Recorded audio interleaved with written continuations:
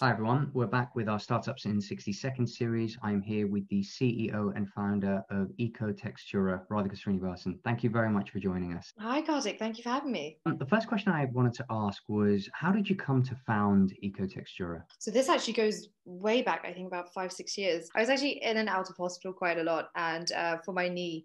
And during my time, I had loads of CT scans, MRI scans, and whenever I went, they always handed me two patient gowns, one to wear from the front, and obviously one to wear from the back for your dignity. And I just thought this was completely inefficient.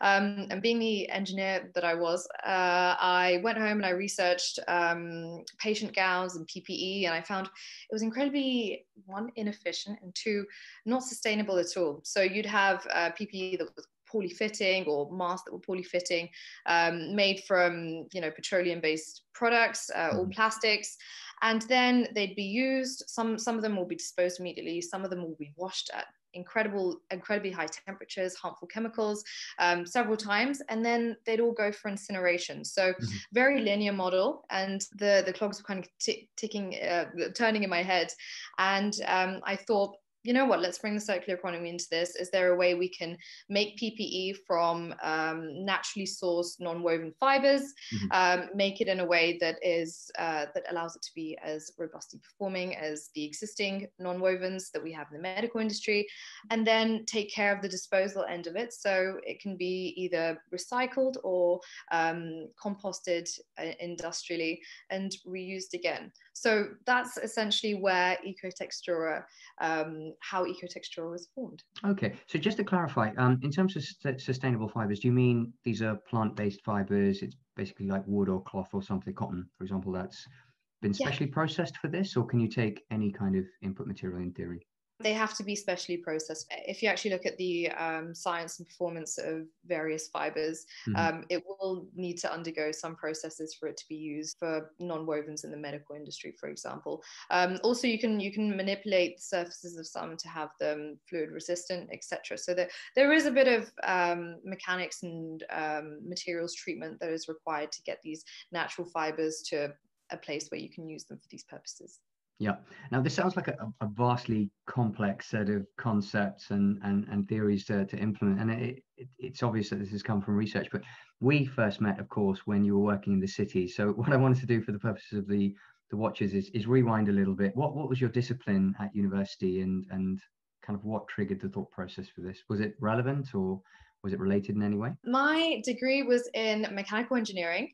I did my master's in mechanical engineering and business finance, but on the mechanical engineering side, I specialize in production engineering. So essentially bringing a product from the bare minimum sketches and concept to scaling it up and having a whole production process for it. That was my specialty. But going deeper into that, I actually specialized in non-woven sustainable fabrics and fibers. I actually selected that topic for myself for my bachelor's thesis, and I worked a whole year on it very intensely. And that was from my previous experiences in a hospital, researching better ways to improve existing PPE. So as I understand it, at this point in time, you're very much focused on using existing and your own PPE sources to make masks and clinical products. Can we talk a little bit more about that? And then I want to go on to the vision of the business. So the current product line and who you're selling to. So currently we are selling everything from existing 3-ply masks, KN95 masks, nitrile gloves. We've also sold patient gowns and surgical gowns, and that's existing PPE. So that's using existing suppliers. On our end, we have produced our own reusable lip reading masks. We saw that there was a huge gap in the market for these. There were not many industries making them, and our brand is all about accessibility, whether that be design accessibility or at the price point as well. We just want to be accessible as well as sustainability. So these have been made with sustainable fabrics, off-cut fabrics that would have been sent to waste.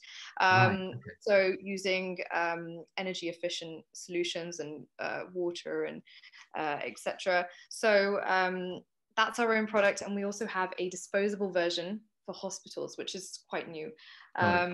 and this has been gaining a lot of traction. So that's our current product offering. And as I mentioned before, in the long term, we also hope to release our own non-woven fabric made PPE. For the last few months, we've been selling to charities, we've been selling through our e-commerce store, to NHS trusts, medical centres, schools, care homes, NGOs, local councils, you name it. I mean, everyone is a customer to us at the moment, as you can imagine. And in terms of the commercial momentum, in terms of how you got your first clients, so as I understood it, this was started and really capitalized by the fact that you were doing some charity work.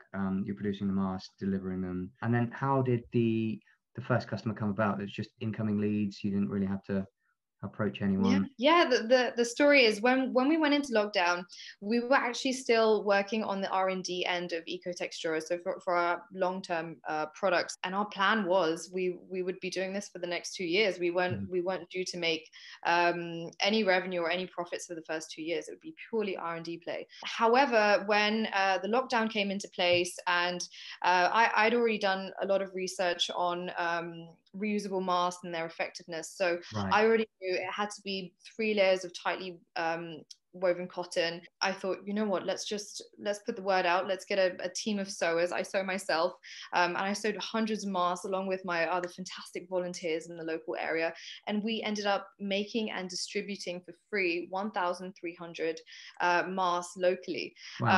From this, it was just fantastic, and we distributed to care homes, to the elderly, to vulnerable people, to charities, which was fantastic. And now what we've been seeing is all the other research has been coming through, and everyone's being advised to wear these same masks that we were producing right at the start in March. So from this, locally, we were approached by local medical centers saying, oh, you seem to know your stuff with PPE. We've also seen, unfortunately, a lot of PPE fraud where, unfortunately, incorrect PPE has been brought into this country and sold.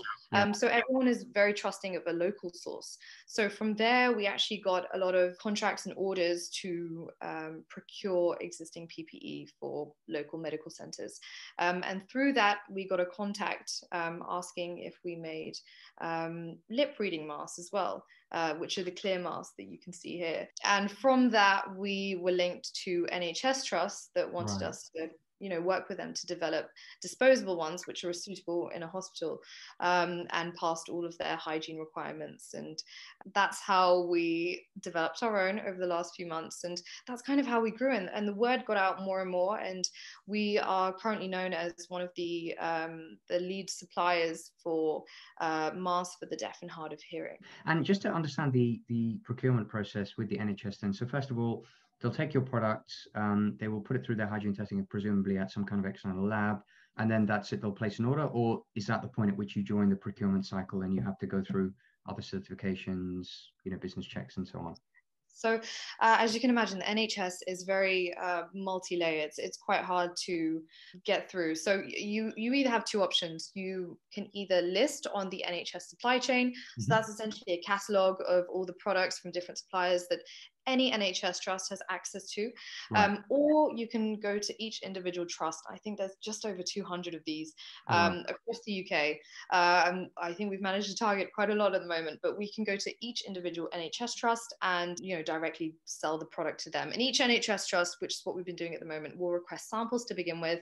Usually they have an internal hygiene infection control team. So we send the samples to them, they assess them internally, and they put in order, which has happened in the past before. We send all of our product specifications and have a chat with the procurement heads at this time as well. So, both are options right now that we are, in the process of getting through. But it is quite hard to, especially at this time, you'd think, oh, the NHS, they'd love anyone who can supply them PPE, especially specialist PPE like this. However, they are inundated with requests from suppliers for this. So it is quite hard to kind of, push your way through everyone else and be a supplier at this time for the NHS. So we've been focusing on the NHS, but also a few private medical centres as well that have the power to implement these new products and into their systems a lot quicker. And in terms of your raw material supply, so is that on a certified basis? Do you have like a specific list that you're targeting that is going to be very good quality materials and appropriate quality for selling into hygiene purposes? Yeah, absolutely. So before we list any products in our product list, in our offering, we do a lot of due diligence and testing on our end. We check the certifications multiple times. Unfortunately, there has been so many cases of fraud. Luckily, we haven't gone through it, but there's been so many cases of missold PPE, etc. So we want to avoid that, and luckily we have the knowledge and a bit of experience now as to what products are legitimate, what's the materials that we should be looking for in the materials list, production process. Also some risky versus non-risky companies and countries that we can be procuring them from. But yeah, when we look at the R&D side and look at procuring the fibers for the new products that we want to produce, we always request samples. We always test them. We have some labs that we work with in the UK, some non-woven labs, which have been so amazing for us, and we've gotten a lot of prototypes made with them. So it's a very exciting stage we're at with our R&D process. And just to come back to the technology and R&D behind all of this. So your specific discipline was on the process engineering side, and you'd done some personal research into the material side. Where do you believe the IP, or the future IP of the company with regards to the sustainable masks and materials that you're going to produce lies? Is it on the processing side that's a difficult part, or just putting together the material? I think actually it's a bit of both. And also when you look at IP, especially with this sort of material, you also have to look at the what it's going to be used for. So when I first started the company, one of the first things I did was go to a intellectual property company that do all the patent searches. And luckily there's a lot of these. So you can literally walk in with an idea, fill out a form that they have, and they will do a free patent search themselves. Wow. Like a very, very brief one, very on the surface one, with some keywords. And they'll let you know, oh, okay, this hasn't been done before. You might potentially have an opportunity to do to register an IP for this. I did that with the research that I had done a few years ago. And I found that there was actually a gap in the design world, a gap in the market for this kind of material. And the feedback that I received was the combination of fibers that I had in the manufacturing process to actually process these fibers and make a non-woven fabric from them for the medical use has IP potential. So I think that's kind of where we're going towards with our long-term eco-friendly non-woven fabrics. In terms of building out the business and the day-to-day mechanics, I understand you run a very lean team. Who's in it with you for the ride? So, I mean, currently it is largely me. Luckily, I can do a lot of the design work. So I've been putting multiple hats on with web design, all the way through to sales, product design, mocking up all the packaging that we've been doing, getting everything ordered in. And luckily, the logistics end of it, we have a partner that takes care of the logistics end. Okay.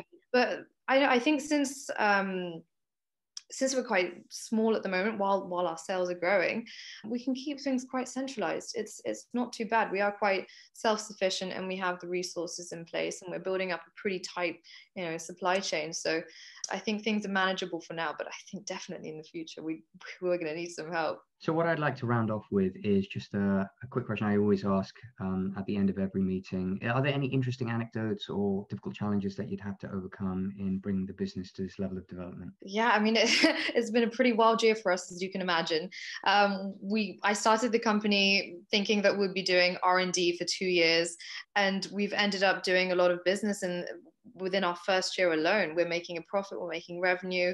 We have started talking to customers so early on. So it really just goes to show you have to be as adaptable as possible, because you have no idea what can happen in business. Radhika Srinivasan, thank you very much for your time. Thank you so much. It's been a pleasure.